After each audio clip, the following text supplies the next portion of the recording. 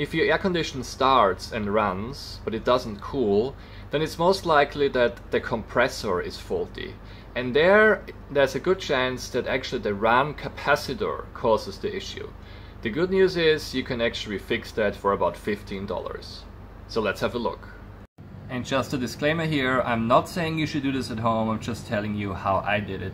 And before you do any electrical work, always unplug it so you don't get shocked.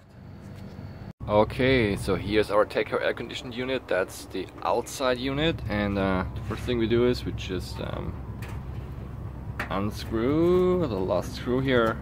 And you can see it had like 1, 2, 3 on the other 2 screws here. So we take all of those out, and then we can just basically lift the lid up here on this Teco unit.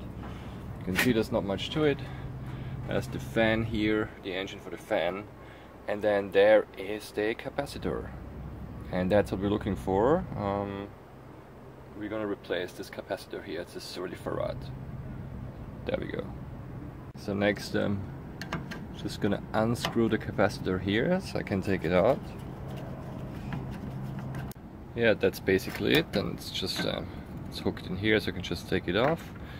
And here we go. All the power is turned off, of course. Here's our capacitor. It looks a little bit rusty, but not super bad. So the first thing we should do is we should actually make sure there's no charge in it anymore, and we use a screwdriver. See what happens there. Put it here. No sparks, nothing. Nah, this thing is pretty much dead probably. There's not much going on here. If you shop for a new capacitor, there are obviously multiple places that sell it. I got mine just off eBay. The only thing you have to make sure is that it has the right amount of farad. So I had like 30 microfarad, and then mine was a 40-70-21, and the one that I ordered was slightly thicker, maybe like 1/4 of an inch thicker in diameter than the old one, but still no issue. I could still fit that in without a problem, and it works fine. Okay, now I just replaced the capacitor.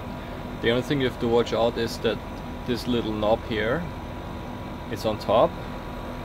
It's the same here, and once you orient it that way, you can just swap the wires over the connectors. Of course, you turn it off and unplug it, make sure there's no power, and we put a new one in and turn it on, and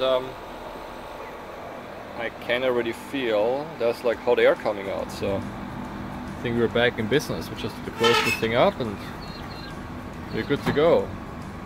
10-year-old Teco fixed.